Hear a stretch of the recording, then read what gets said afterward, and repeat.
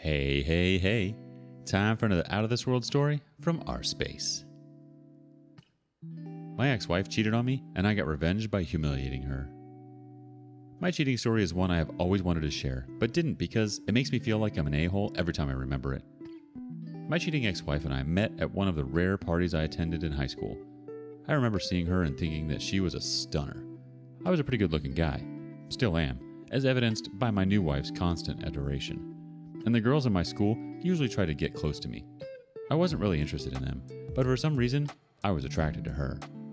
When I told my friends about her, they warned me off, saying she already had a boyfriend and that they were pretty serious.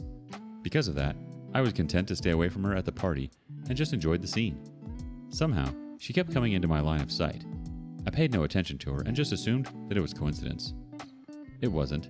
She had been doing it on purpose because she wanted me to notice her.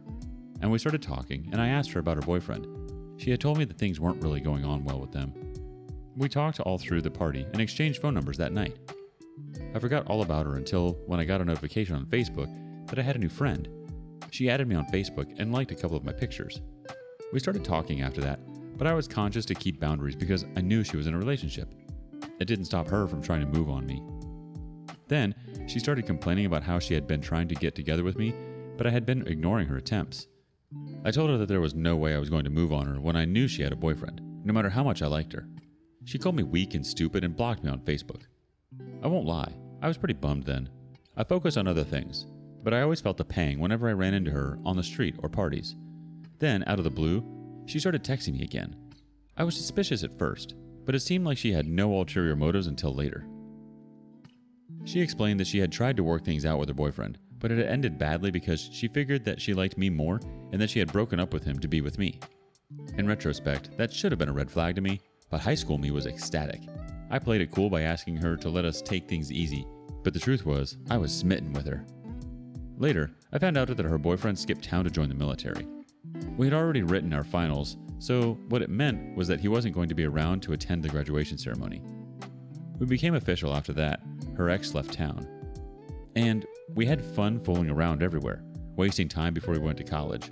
Unfortunately for us, we were careless and she got pregnant. She found out that she had been pregnant for about 2 months, which meant that she had gotten pregnant at the very beginning of our relationship. Both our parents were extremely conservative and they saw to it that we got married before she gave birth. We were both 18 and clueless about what we were going to do with our lives, but I knew we both had to go to college. We both deferred our admission for a year so that we could wait until we could figure out what we wanted to do. I got a job working as a grunt at a construction company, and another one as a night shift cashier at 24/7 Pop and Mom store. The goal was to save enough to go back to school. She got a job as a waitress at a diner, but quit when her pregnancy progressed into the 8th month. So the burden was left to me to make money for groceries and bills. We were lucky that my parents gave us a 2-bedroom cabin to live in, rent-free, so that eased up things a little. But I still couldn't afford to go to college on what I was earning. My parents helped out when they could, but otherwise, we were on our own. Before she gave birth, I was starting to feel resentful of the fact that I was the one who was working hard to get us to college. But when our daughter arrived, I felt like I was making a real difference. I felt like a man. We named her Sue after the nurse that had delivered her. After our daughter became 3 months old, we decided that my ex would go to college first. I had gotten promoted at the construction place to foreman, so the pay was much better, but we still couldn't afford to go at the same time. She was smarter than I was, so I knew that it was a better decision. I asked my parents for a loan so we could afford tuition for her first year, which they gave us. I found another job to the 2 I had already. She went off to college, leaving our daughter with me. It was hard juggling all my jobs and childcare, but somehow I made it work. My mother kept Sue with her most of the time, so I didn't have to worry about her so much. Sue was an angel. She didn't cry or fuss much, so it made it much easier to take care of her. During college breaks, her mother would come home to take care of her, but it was mostly just the 2 of us. I noticed that my ex would get antsy whenever she came home. She didn't carry Sue except for when she really had to, and would sometimes leave her crying. I chalked it up to resentment about having to take care of a child when you were barely an adult and missing out on having fun. I brought it up at the time, thinking that she would fix up, but it led to our first real fight. She accused me of being selfish and not understanding what she was going through. I yelled at her, calling her an ingrate for not understanding what I had to go through for her to attend college while I was barely getting any rest from all the jobs I was doing. I told her that she was welcome to drop out of school so we could switch places. We eventually resolved the fight, and that was the end of our fight. She became calmer and more helpful around the house. I thought that was the end of it. When she eventually graduated from college, she got a job working in the HR department of the only major company in town. Because the nature of our work differed, she earned slightly more than I was. The next thing we thought about was getting a house. The cabin was fine, but we wanted more kids in the future, and we wanted to be financially capable first. But because of her student loans, we had bad credit, so we could not get a mortgage. We decided to pool resources together to pay off her student debt, so that it would be easier for us to move. I decided to hold off going to college until we had paid off most of our debts. Because of this, I skimped and saved and went without a lot of things so we could afford to pay off our debts. My clothes all became worn and white at the edges because I was always washing them. I kept wearing the same pair of boots everywhere and had only one pair of shoes. For Sue, she wore clothes passed down from her cousins. Only my ex was getting new stuff because she claimed that she had an image to maintain. I didn't begrudge her nice things, but I'd rather she got our daughter nice stuff instead. I continued on as usual without thinking about the increasingly selfish attitude of my wife. We were good together. Things became slightly easier when she got promoted at work. I told her to just handle household stuff with her money while I used my salary to pay off her debt. Between her increased income and the reduced student debt, we were able to move to a better part of town. Sue was closer to the kindergarten she attended, and one of us could hurry back to pick her up when the day ended. Everything went downhill when she got another promotion. I was proud of her, given how far she had come. I didn't know that I'd come to regret everything later on. Part of her new duties was traveling to other sister companies in other states. Sue and I didn't have any issue with it, given the fact that we had gotten used to her not really being around. She was usually on the road for days, and she'd come back missing me and be really horny. But after one particular trip, she came back and started giving attitude. I thought maybe something went wrong on the trip and decided to give her space. I brought her favorite flowers and chocolate, and then I went to my parents so she could have the day to herself. When we got back, she seemed fine again. She apologized for being a witch. But it was just the first time. She started going on more trips and acting out when she returned. I asked her to take a break, and it turned to a fighting match between us. I didn't like such a situation for our daughter, so I tried as much as possible not to stay in the house whenever I knew she was going to be back from her trip. Then, her ex came back to town. He had hit it big with crypto and wanted to retire. The construction company I worked for was hired to work on the house he was going to be living in. As the foreman, it meant I got to interact with him a lot. I found out that he was a pretty chill guy, so I invited him over a couple of times for dinner. At the time, my wife was on one of her numerous trips. When she got back, it was the same routine of crankiness, followed by constant attention. I didn't bother to let her know that her ex was back in town. When she found out and discovered that I knew, she went ballistic. She yelled about me letting old wounds back in her life and how I betrayed her by befriending him and etc. When I couldn't take it anymore, I left because I wasn't going to let her drive me into getting me angry. I didn't bother going to pick Sue up at my mom's because I knew I wasn't going to be spending the night at home. The next day, when I went back home, she had gone to pick Sue up from my mom's. She cleaned the house and lit candles everywhere. She had cooked dinner and everything. She made sure to cook my favorite. I was initially going to reject it, but for the sake of peace, I accepted it. Now at this point, I am sure that I look like some wimp, but the truth was that, even though I had been forced to marry her out of necessity, I truly loved her. I also didn't want Sue to grow up with just one parent. I loved Sue so much, even more than I loved my ex. So I continued, trying to patch things up. Then she started ignoring my messages. I liked texting at work so I would know if she intended to go and pick up our daughter at school or not, or if she was going to be home late. She stopped replying to my messages, and whenever I asked her why she didn't reply, she would tell me that she had been too busy at work to check her phone. I found it hard to believe because she was always attached to her phone. During the lockdown period, I knew how she went almost everywhere with her phone, even the toilet. I knew her password, but even if I wanted to snoop around her phone, I couldn't because she was always with it. I caught her smiling at her phone a couple of times before bed, and when I asked her why she was smiling, she told me it was one of her coworkers. Then there were the gifts. She received flowers a few times from an unnamed source, along with the chocolates. When I asked her who had sent the flowers, she had claimed to not know. At the time, it seemed harmless because it was just flowers and they weren't even her favorite. She had even gotten the ones she was allergic to at a point, and she had complained when I trashed it because she thought it would be a waste to throw them away. She started changing her style. She had a different haircut and bought new clothes because she felt she needed a change.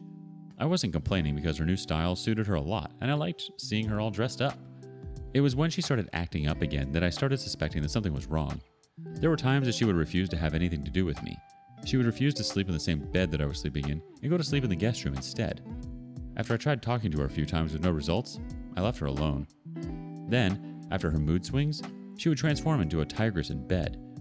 If I was too tired, She would give me massages and try to end it with sex. Most of the time, I was into it because I didn't know when the switch would go off and I'd be stuck with a sully witch again. But the nympho periods began to dwindle until we could go a whole month without having sex. At this point, I was too busy with work and trying to learn how to program that I didn't really notice. But one day, I misplaced my phone and asked her to borrow hers so I could call it. She left it with me and went to the bathroom. I found my phone and I was about to return hers when I found a suspicious text on it. It read, "When am I going to get to see you next?" My senses started tingling. I opened the conversation and started reading through. Turns out that it was some guy in one of the sister companies she was always traveling to. The two of them had been having sex almost every time she traveled for a work trip. They had even taken a vacation together. She had been telling him that she was going to get a divorce and how I rarely spent the nights at home and how she was sure that I was also cheating on her with the company secretary at my workplace. The guy was married with kids and I suspect that he only wanted sex from her. They had wild texts going back and forth from them since her last travel. I was devastated, but I realized that there was no way I could continue forcing myself to work on a marriage. I knew she was a selfish woman, but I didn't know that she was a lying, cheating skank as well. I returned her phone quietly to her and left the house. I was devastated to say the least. I wandered around a bit, and before I knew it, I found myself in front of Mark, her ex's house. I thought about ringing the doorbell, but wondered what I was going to say to him. I was leaving when the door opened and Mark came out. He asked me to come in and talk. Apparently, he had something that he wanted to tell me. He told me that he had been wondering how to tell me because he didn't want to lose my friendship, but he knew he had to let me know. Apparently, my scumbag ex-wife wasn't only a liar and a cheat, but a blackmailer too. She had told Mark that Sue was probably his child given the fact that she had slept with him around the same time she became official. She was asking him for child support for Sue. Mark showed me all the messages that had passed between the both of them, but I told them he didn't need to because I believed him. I told Mark what I discovered earlier that evening and why he had found me outside in his doorstep. He didn't say anything, but I knew he felt pity for me, which made it even worse. He cracked open a bottle of bourbon and handed me a glass. I spent that night at his place, drinking, and when I got tired of drinking, he let me crash in his guest room. The next morning, I called in late to work and waited until I was sure that she would be gone from the house before going back. I grabbed a change of clothes and went to work. When I returned, I pretended as if I didn't know anything and started ignoring her instead. I started sleeping on the couch in the living room instead of sleeping in our bedroom because I couldn't bear to sleep in the same bed as her. She figured that something was wrong and tried getting me to talk to her, but I didn't care. When she suggested that we go to therapy, I laughed in her face. This was someone I had been begging to go to therapy for years, but she had refused to listen to me and now she was asking me to go to therapy? I told her we were fine and that she was just overthinking things. I spurned all advances of lovemaking because it disgusted me to be in the same room with her, much less touch her intimately. But I wasn't ready to cut her off yet. I had to exact my own pound of flesh first. First of all, the suffering I had gone through because of her. I even more or less abandoned my dreams of going to college for her sake and amassed a lot of debt that I tried paying off for her. I decided to check if Sue was really my daughter first. When I told Mark what I wanted to do, he told me that he had no plans of taking Sue from me even if it turned out that she wasn't biologically mine because she was mine in all the sense that counted. I got the messages between her and Mark and the other guy, printed it out, and sent it to an attorney. The attorney told me that I had a good case, and that if I played my cards right, that I could even get her to pay alimony and child support, because of the state of our finances and because she earned way more than I did. When I got the DNA results for Sue, luckily, she was mine. I was relieved because I didn't know how I would have reacted otherwise. Before the divorce papers were ready to be served, I decided to play psychological games with her. I would mention how Mark and I spent the day together and how we were getting much closer, and watch her reaction.